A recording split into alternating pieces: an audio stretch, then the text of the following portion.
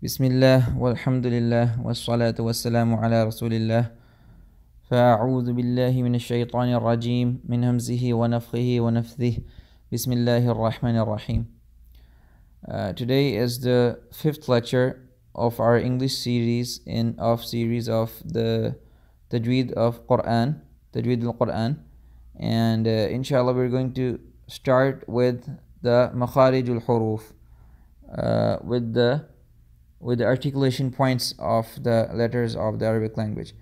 But before we begin that, I want to dedicate this lecture to some introductory things which you should know before we jump into Makharij. Some terminology, some names of different parts of your mouth and your tongue, which you should be familiar with before we move on to the Makharij. Because these things, these names, these terminologies will be repeated many times when we are studying the Makharij and even the Sifat sometimes. So they should be very, you can say, readily available in your memory. So you don't have to think a lot, or you don't have to open the books again and again when we are studying that. Because if you don't memorize these correctly, then you'll have a lot of difficulty in the coming lecture. So I recommend that you pay close attention to this lecture, so the coming lectures inshallah would be much easier for you. Bi-idhnillahi ta'ala. So starting with the letters of the Arabic language. The Arabic language letters are divided into two categories. One of them is called al-huruf al-hija'iyyah, which are the ones that are actually spoken, and the second one is al-huruf al-abjadiyyah, which are the ones that are written. So the ones that are spoken, there are actually 29. The words that you speak, that you articulate, there are 29 in total. They start from Hamza or Alif, and they go to Ya. And actually they were first person to compile them and to give them a certain order was Al-Imam Nasr ibn Asim al-Laythi, who died in the year 90 Hijri. And he basically gave them an order based on their similarities to each other. And then he also placed the dots on the Arabic letters. Before this, there were no dots on any of the Arabic letters. So there was no way to tell the difference between a ba and a ta and a tha, or a jim and a ha and a kha, or a sin or a sheen, or a sad or a dad. There was no way to tell the difference between these, because both of these, all these letters that I've discussed or I've read in pairs or in you can say groups of three, for example ba, ta, tha, there was no way to differentiate between them except for the way the word was written and the context in which it was being used. The Arabs of that time were very good in their language. They were experts in the language, so they didn't need these kind of things. And obviously when Islam spread and people started to learn Arabic, there was a need for the ulama to have some way of differentiating these letters from each other. So Imam Nasr ibn Asim, he put the dots on the Arabic letters so people could differentiate between similar letters when they see them. The difference, just quickly, just reading through those 29 letters, they start from Alif, or you can start from Hamza. Alif, Ba, Ta, Tha, Jim, Ha, Kha, Dal, Dha, Ra, Za, Sin, Shin, Sad, Dad, Ta, Dha, Ain, Ghain, Fa, Qaf, Kaf, Lam, Mim, Nun, Ha, Waw, Hamza, and Ya. The difference between Hamza and Alif is only that an Alif is always sakin, meaning it has no haraka on it. Whenever the Alif has a haraka, then we call it a Hamza. So naturally, when it comes in the beginning of a word, in the beginning of a kalima, then it is going to be a Hamza. Because if it is in the beginning, it is necessary that you're going to read it with some haraka. And if it is in the end of a word, okay, then or in the middle of a word, then it is possible that it is Alif. Alif meaning there is no haraka on it. It is just sakin. Like for example, bab, the word bab. So the letter here between ba and ba is alif. Why? Because it is sakin. We read it as bab. And similarly, the word la. So after lam, the letter that's used here, we'll say that it is alif.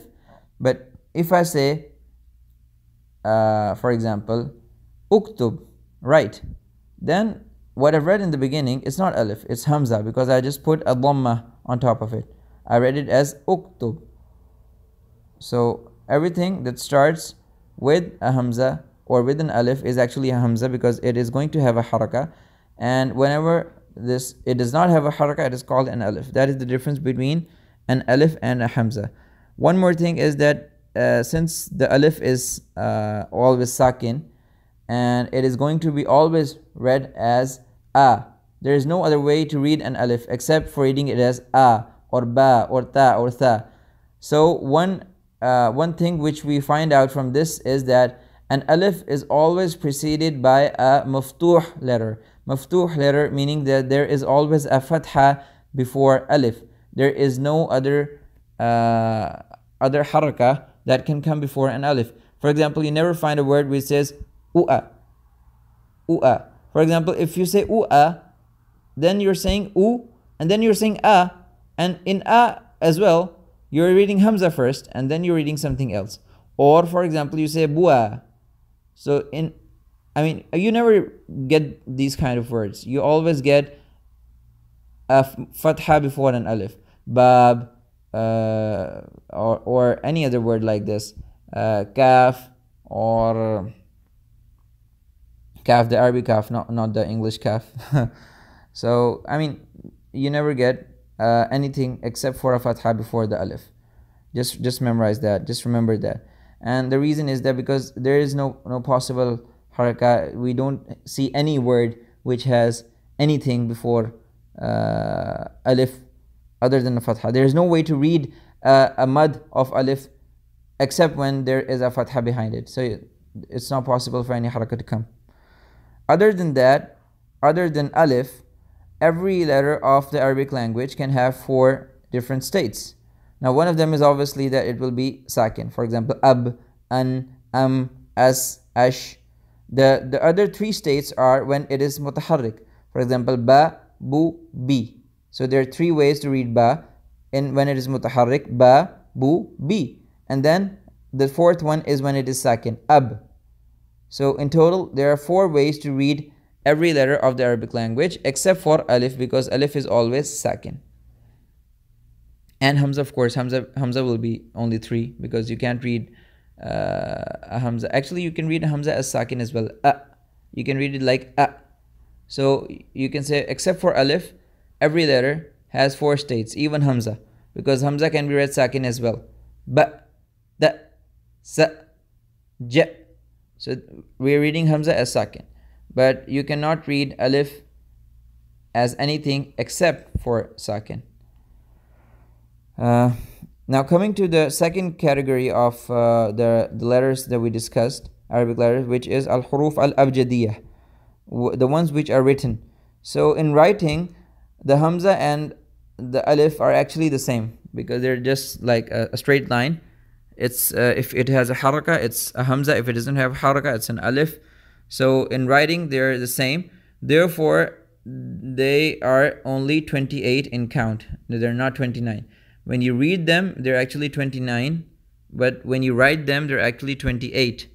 If you're talking about the huruf abjadiyah, al-huruf al-abjadiyah, the ones that are normally written, there are 2 different, and also their order is not the same. The order is not like alif, ba, ta, tha. The order is different from this order of al-huruf al-hijaiyah. So there are 2 different orders. One is the Western style and one is the Eastern style. So without going into more detail on this, just know that the Western style is the one which is adopted by Imam Shatibi in his famous poem حرز الأماني ووجه التهاني المعروف الشاطبية, which is famously known as الشاطبية, the poem with 1173 verses in which he explains all the rules of Tajweed and Qira'at, the 7 famous Qira'at, and he also mentions the differences in the words which we call as the firash or the firash or farsh, actually, yeah, farsh or firash. So he discusses the farsh al-qira'at and the qawa'id al-qira'at. He discusses all of this in his poem. The second person to use this and to follow Imam Shatibi was Imam Ibn al-Jazari, who is also the author of Al-Muqaddimat al-Jazariya and another poem on qira'at. Al-Muqaddimat al-Jazariya is basically a poem on Tajweed only. But obviously Tajweed covers all the qira'at. And then if you go into different styles of recitation and the different rules which apply to different ways of recitation, then he wrote another poem which was named as At-Tayyibatun Nashr or Tayyibatun Nashr. Yeah. So in that poem he also used this order of the words. So it goes like Abjad, Hawaz, Hutti, Kalamun, Sa'fad, Qarasat, Thakhadun, and Dhaghashun. So this is the order which is the order of al-huruf al-abjadiyah. If some of you knows Urdu, you might have noticed that in some Urdu books you find that when they are going to number the context of the book, the contents of the book, when they're going to number the contents of the book, they normally don't say alif, ba, ta, tha. They don't go like this. They go like alif, ba, jim, dal, ha, and so on. And I used to wonder that what is the reason of them going so randomly, first alif and then ba and then suddenly jim and then again dal, and how do they make up this order? So now I understood that when I found out that there's a separate way of writing the huruf of the Arabic language known as al-huruf al-abjadiyah, and they have this order, and this order is also followed in some Urdu books as well. So the way the Imam Shatibi used this, basically, how did he use it? He used it to name the qurra or the imams. For example, he started with Imam Nafi, who was in Medina. So he gave him Nafi the letter alif or Hamza. So he said Hamza is Nafi. Then Nafi's two students, Warsh and Qalun, he named them, for example, Ba and Jim. So for example, he said that Ba is going to be Qalun and Jim is going to be Warsh. So now when he's writing his poem, if he wants to mention Warsh or Qalun, he will not write Qalun like this. He will just write Jim. So the reader knows that this Jim is referring to Warsh. And if he wants to mention Nafi', he will just write Hamza. So the reader knows that this Hamza is referring to Nafi'. So this is the way this is why he used this way of representing the Qurra and the A'immatul Qira'ah, so he could shorten his poem and it was easier for people to memorize it. Moving forward, the Arabic language, when we study the Makharij in terms of Tajweed, we will say that there are five main articulation points. The first one is Jawf. Okay, Jawf means basically you can say belly, but in this case, what we're referring to is the empty space in your mouth and in your throat, and specifically the mouth, the empty space in your mouth.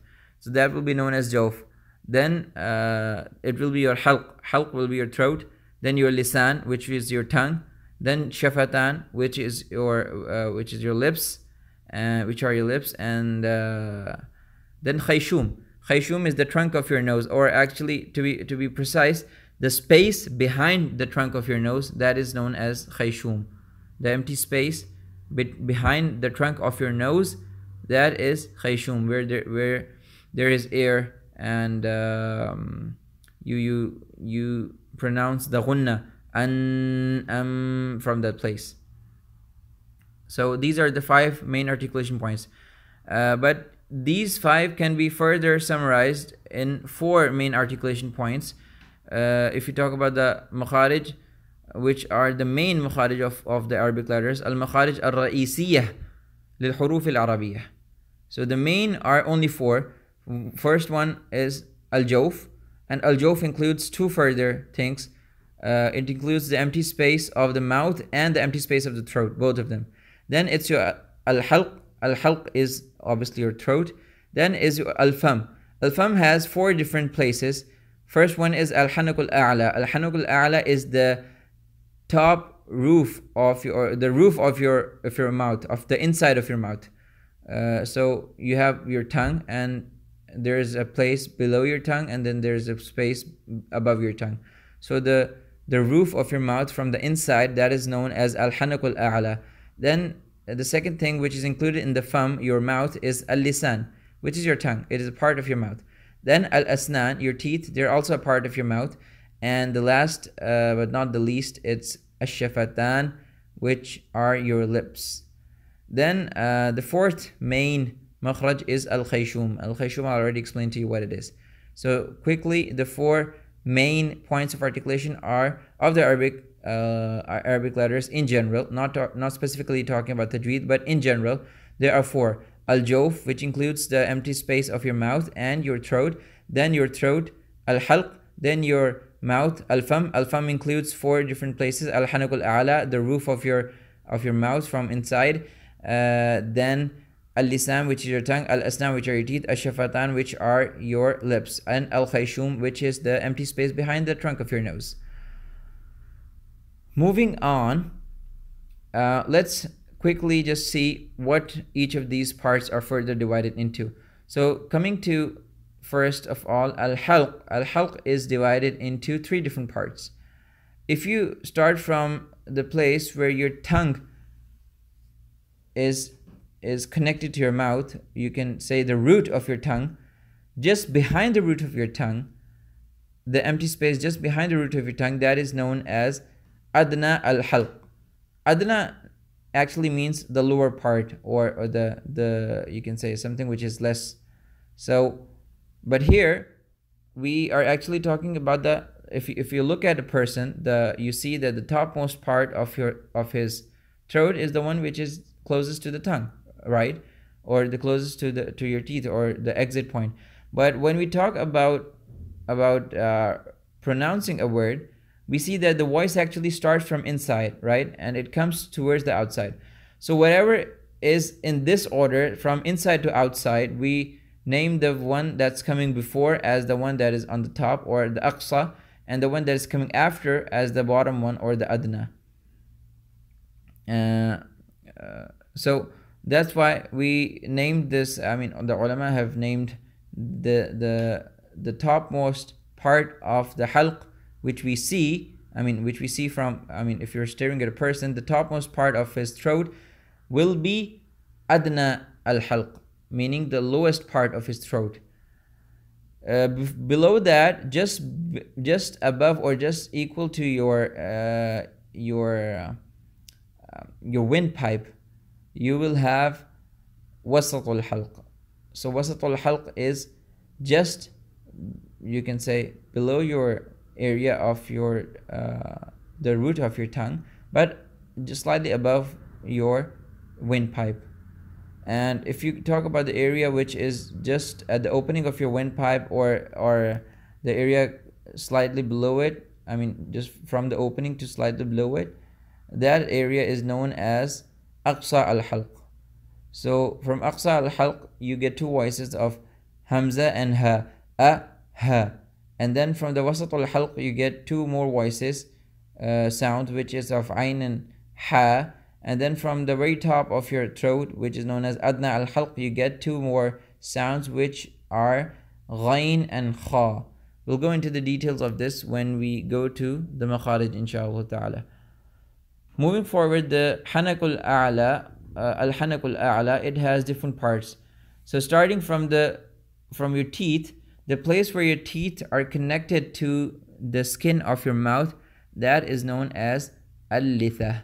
So the skin which is just beside your teeth, that is known as al-litha. Then the rough portion of your roof, of your mouth's roof, which you feel, if you start moving your tongue from your teeth and keep moving your tongue behind towards your throat, you'll feel that there's just besides your teeth, there's a rough patch of skin on the top of your mouth. That is known as muqaddam al-hanak. Muqaddam al-hanak. The part of the hanak which is you can say forward, and then you move towards the back of your hanak and you get the hard part. I mean, this one is rough. First it's rough, then it becomes smooth, but it's still very hard, right? If you move your tongue, you'll feel that. So the hard part of your mouth's roof or your hanak is known as al-hanak al-azmi. Azmi with ayn, dha, mim and ya mushaddada. So al-hanak al-azmi is the hard part of your al-hanak. And then if you keep moving your tongue, you'll feel that this hard part finishes and a soft part of your mouth's roof, it starts, the soft part. So we name the soft part as al-hanak al-lahmi. Al-hanak al-lahmi meaning, lahm literally means meat. So since this portion is meaty portion, I mean it seems without a bone or something, it's very soft. So we name it as al-hanak al-azmi. Then if you move further behind, you'll see that a piece of flesh is hanging in our mouths, and we name that as the laha, al-laha, or if you wanna say it in Urdu, it's lahat. So there's the ta marbuta, I mean around ta at the end of this word. So in Arabic, you're going to read it as al-laha. These are the different parts of al-hanak. So al-litha, then muqaddam al-hanak, then al-hanak al-azmi, and al-hanak al-lahmi, and then finally al-laha. So 5 different parts of al-hanak. Moving on to the tongue, the different parts of the tongue as well. So the first part of the tongue, which is connected to your mouth, is known as jadhrul lisan, meaning the root of the tongue. After the root of the tongue, the first part that comes immediately after the root of the tongue, it's aqsa al-lisan. Then after that, the middle portion of the tongue is known as wasat al-lisan. After the middle portion, before the tip of the tongue, that is known as tarf al-lisan. And after tarf al-lisan, the final tip of the tongue is known as ra's al-lisan. Ra's means the head. So the head of the tongue is just the tip of the tongue, you can say. Then the sides of the tongue are also named, and they are named as hafatul lisan.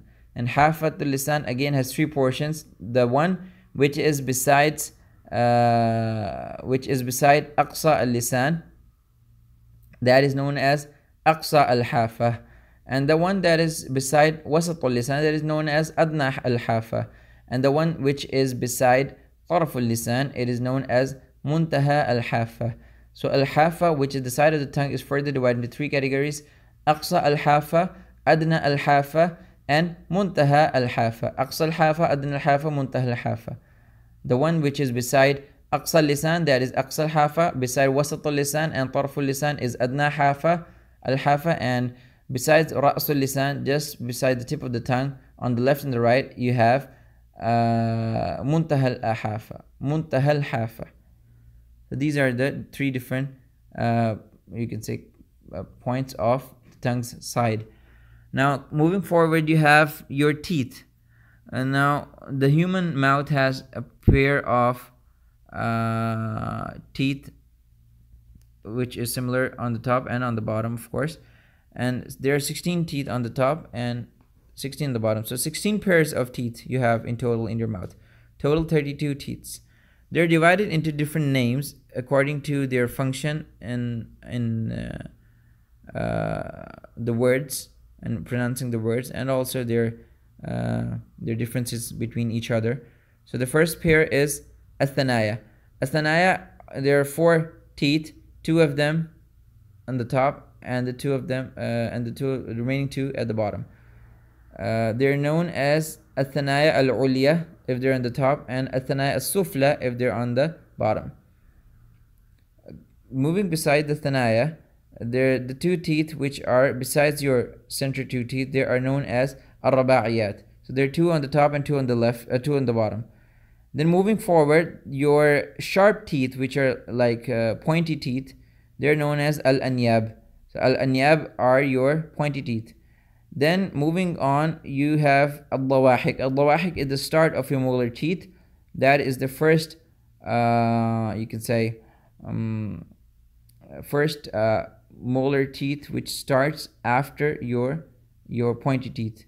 I don't know the technical names of the teeth in English, so I think some of them are canine or some, I don't know what they're called, to be honest. So I'll just try to explain in simple words what I can. So besides your pointy teeth, you have two pairs of teeth on the top and one pair of teeth on the top and one pair at the bottom. That is known as al-dawahik. These are your molar teeth which have only two pointy tips. Then moving on, there are three sets of teeth, molar teeth on the top and three sets at the bottom. So meaning 6 on the top and 6 at the bottom. These 12 molar teeth are known as at-tawahin. At-tawahin. And then the last one of your teeth, 2 on the top and 2 at the bottom, they're known as an-nawajith. And we get this word nawajith in a hadith as well, when the Prophet ﷺ said that, hold on to my sunnah. I think it's something like, hold on to my sunnah at the end of times with your nawajith, meaning with your molar teeth. I mean, hold on to it firmly. Don't let go of Allah's book and the sunnah. So these are the names of the teeth. I'll just go through them very quickly. Athanaya, the 2 on the top and the 2 on the bottom, the front 2 teeth on the top and the bottom. Ar-ruba'iyat, the teeth beside the front 2 teeth, 2 on the top, 2 on the bottom. Al-anyab, the pointy teeth, 2 on the top, 2 on the bottom. Al-dawahik, your first molar teeth with two pointy tips, 2 on the top and 2 on the bottom. Then your main molar teeth, 6 on the top, 6 on the bottom, at-tawahin. And lastly, an-nawajis, your last molar teeth, 2 on the top and 2 on the bottom. An-nawajis are the teeth from where we get our wisdom tooth, the last one. So these are our teeth. Moving forward, we have the definition of a sound. What is known as a sound? A sound is something which is a disturbance in the waves of the air or the wind, or the, you can say, yeah, you can say air, a disturbance in the air which is heard by the human ears. So we're talking about the voice which we are going to discuss in Tajweed. So a voice over here refers to a disturbance in the air which is heard by the human ears. Now the human ears, as we have studied in science, can hear from a frequency of 20 Hertz up to 20,000 Hertz. Anything below 20 we cannot hear it, and anything above 20 we cannot hear it as well. So you must have seen that there are some dog whistles. So these dog whistles, they actually have a frequency of above 20,000. When you blow a dog whistle, you cannot hear it because the frequency is above 20,000. But a dog's ear is able to hear. A dog's ear is able to hear a frequency of above 20,000. So when you blow that whistle, you cannot hear it, the humans cannot hear it, but a dog can. So therefore he responds to that. That's something scientific which you find in common life. Now, how is a sound produced when we talk practically or naturally? How do we see sound being produced? We see sound being produced when two things collide with each other. We also see when we break something or we tear something, a sound is produced. Similarly, when something is vibrating, like the buzzing of a bee, when they're in group, you can actually hear the buzzing sound. So that's just a vibration, but it's collectively you can hear the vibration. Even if, for example, if you take a steel ruler or steel scale and you put it one portion of it on a table and you vibrate the other one, you can actually hear the vibration. And then if you rub two things together, for example, you're cutting wood with a saw, or you're cutting some apple with knife, something like this, you can actually hear the sound because both surfaces are colliding with each other. You're rubbing the surfaces against each other. So these are some different ways which we see sound being produced, in which we see or hear actually sound being produced in the natural world. These kind of topics are discussed normally by people who are interested in ilm al-sawt, the knowledge of sound. How is sound actually produced? What are the vocal points of your mouth, and how I mean of your throat? How can you change the points of you can say producing the sound? How can you produce a heavy sound? How can you produce a shrill or sound, something like this? So some scholars in the past, like Sibawayh, they were interested in not just they were experts, in not just one of the things. They were expert in many fields at the same time. For example, Sibawayh, he was an expert in Nahw. At the same time, he was an expert in other fields of the Arabic language, and also in how the sound is produced from the mouth. So he discussed such things in his book Al-Kitab. It's a very difficult book to read. I haven't read it, of course, because it's above my level. But he has discussed such things in his book. And then the ulama of Tajweed, who wrote some books in the middle, you can say, era of Islam, they did not discuss such things because it was not directly related to Tajweed. They focused on the rules and the things which are related to producing the sound from your mouth practically, but they didn't discuss such things. But then now you see that the ulama these days, they're including such things in the books as well, because now we have modern technology where we can actually see what's inside a person's mouth. So they draw pictures and they tell you the exact points from where the sound is being produced, and they have to discuss some portion of the science of how a sound is produced as well. So people have a better understanding. Plus, I mean, people are generally more educated about science these days than they are about their religion. So in this way, they can help people understand what they're trying to explain. Moving on, we see that we are going to discuss the huruf. So for that, we need to understand what is a harf. Harf in the Arabic language when we talk about Tajweed. So what is a harf according to Tajweed? A harf is a sound. It's a sawt which is produced from a makharij, which is either muhaqqaq or muqaddar. Now, I'm not going to translate some of the words over here because, as I said before, these are some terminologies which you need to memorize in Arabic, because some terminologies you cannot explain them in English. Even if you can, they lose their true essence. So it's better to just recognize them as they are in Arabic. You memorize the terminologies as they are, because they're going to be repeated so many times when we study the Makharij. So if you don't memorize them in the Arabic language, if you make some of your own ways of memorization in English language, maybe they will be helpful for you in some cases, but in most of the cases you'll be stuck, because you'll have to go through the Arabic definition again and again and again to see what that word means.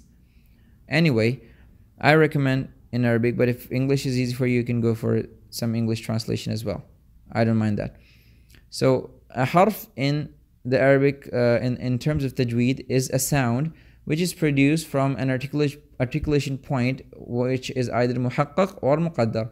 Muhaqqaq, as we know, is something which is specific, which has a specific point. So a muhaqqaq makhraj, a definition of that is that from the points of articulation, from the halq and the lisan and the shafatan, if the voice stops at a specific point of articulation from the articulation points of al-halq, lisan and shafatan, then that makhraj is known as makhraj muhaqqaq or al-makhraj al-muhaqqaq. So again, I'll repeat that. If the voice stops on a particular articulation point from the articulation points of halq, lisan and shafatan, then we say that makhraj is muhaqqaq. Then coming forward is the makhraj which is muqaddar. So naturally it will be quite opposite to this.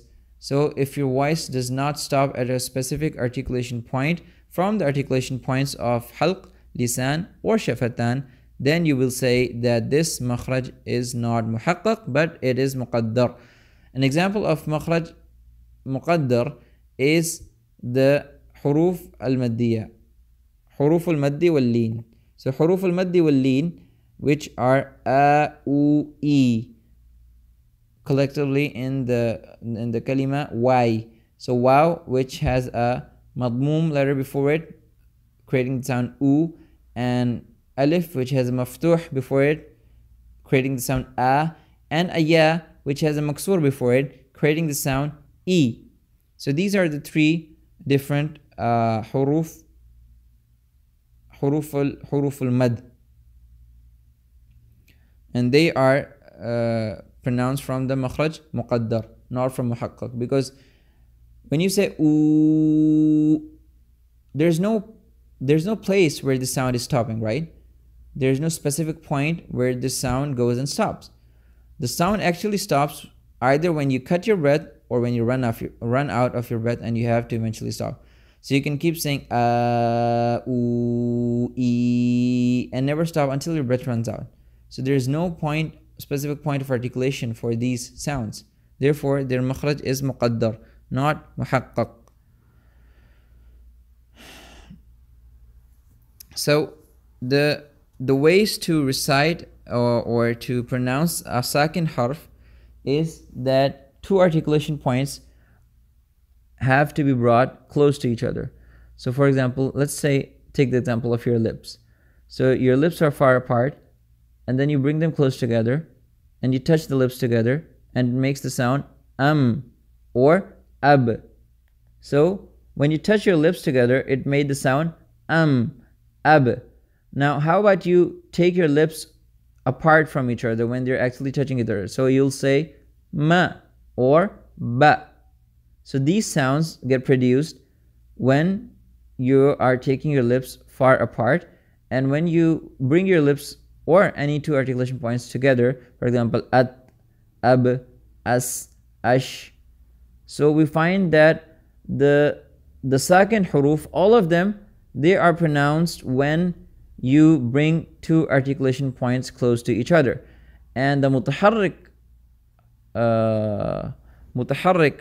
huruf, for example, ba, bu, bi, ta, tu, ti, sa, su, si, they are pronounced when you actually take apart or you create distance between two joined articulation points, ba, ta, sa, i, ji, hi, like this. Then the huruf al-maddi wal-leen, as I told you before, they're waw, before it is a madmum harf, and then alif, before it is a maftuh harf, and alif is always preceded by a maftuh harf, as we mentioned before, and then ya, which has a maksur before it.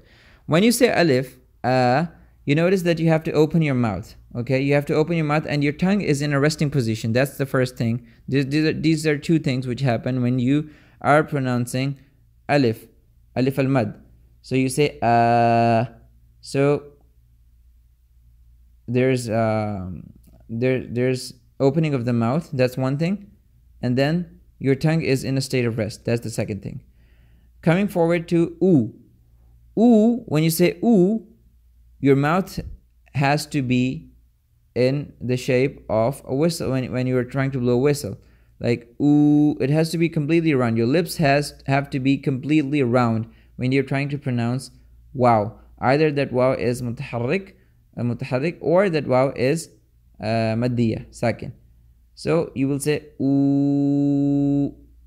So you have to make like a round face, round shape of your lips in order to pronounce wow correctly. And second thing that happens in this naturally, is that the top, the last portion of your tongue reaches towards the top. Okay, if you notice that when you say ooh, it is not possible to rest your tongue like it was resting in a. So because in a you opened your mouth, but in oo you have to actually close your mouth. So when you're closing your mouth and you're making a round shape from your lips, oo, oo, oo, naturally your tongue from the behind, from its root, from the aqsa lisan area, it goes towards the top. Then you're reciting the last one of huruf al-madd wal-lin, which is ya. So when you're reciting ya, then two things again. First of all, with your lips, and the second one with your tongue. So with the lips, they are taken further apart, and I mean not further apart. You can say they are expanded. The lower lip especially is expanded in a way that you are smiling, for example. So let's suppose you are about to smile. You will say e, just like you smile, e, e, e, e, e. And notice one more thing, that first thing is your lips, they obviously the lower lip, it will be like when you're smiling. That's one thing. The second thing is that the middle portion of your tongue, it will go to the top of your mouth. So the middle portion of your tongue, it will go towards the al-hanak al-adna. Al-hanak al-adna. Sorry, al-hanak al-a'la. I completely misread that. Sorry, I completely misread that. Actually, I didn't even read. I don't know why I read that as al-hanak al-adna. It will go towards al-hanak al-a'la. Sorry. So the middle portion of your tongue, it will go towards al-hanak al-a'la. And what's remaining in this? Actually, there's a lot of information. I'm trying to just give you what is necessary for you. Some of the things I have to skip, because if we keep discussing in detail, then there's it's just going to be a waste of your time. Not these things are not for now. Some of these things. So I guess this is pretty much it, which I want to discuss in the introductory lecture for the Makharij of the Arabic language. Yeah. So inshallah, from the next time we will study the Makharij al-Huruf of the Arabic language, specifically in terms of Tajweed. And again, my advice to you all will be keep practicing. If you're not sending your audios to me, which none of you are, by the way, so just keep practicing with the Shaykh, and keep memorizing the Arabic terms. They will benefit you a lot in the long term. Keep memorizing them, and if possible, start teaching to someone you know who does not know Tajweed at all. What you learn here, you mean there's no limit to learning and to teaching, but what you must teach, you must know it properly. So when you're sure that you know a topic very well, in order to keep it in your memory for a longer period of time, it's better to just teach it to someone. Even if you don't find someone, just read it out to yourself from your memory. Just pretend that you are your own student and read it out to yourself. Inshallah, I believe it will be very beneficial, because when you're teaching, it's necessary that you go through your lesson again yourself first, and there are many points that open up by the grace of Allah when you're learning something in order to teach it to other people. So this is just a small advice from me, and may Allah accept whatever you're doing and give us ikhlas in everything.